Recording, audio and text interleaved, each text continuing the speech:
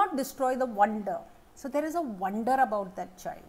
When that kid races towards the shoe cupboard, have you seen the energy, the eyes and the focus with which they run towards the shoe cupboard?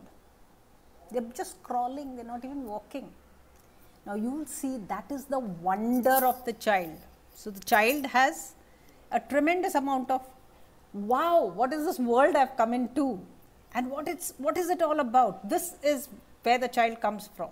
And there is a joy and there is a fun element in everything that the child does. Don't kill it. Beware of the 5 sins. I call it flick, force, do not be impatient, do not label. Don't say, "Re buddhu hai, he won't make it. Look at his brother, he was doing this, look at this." Don't ever do that. And you think that our children don't understand, they really are not listening, they are listening to every word because they are anxious themselves. They are also wanting to please you a lot. So be very, very careful about the labeling. Inflexibility. You have to do it, you have to write, whether you like it or not.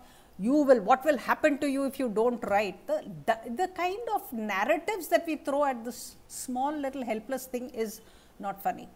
So no inflexibility, be flexible. Remember the range 8 months to 4 years is normal. If you don't remember that, you're in trouble. And comparison, don't compare. Okay, so these are the 5 things that you will not do. Ask, will they learn this naturally when they are 10? So if the child cannot write the letter D, just ask yourself, when he's 10, will he get it?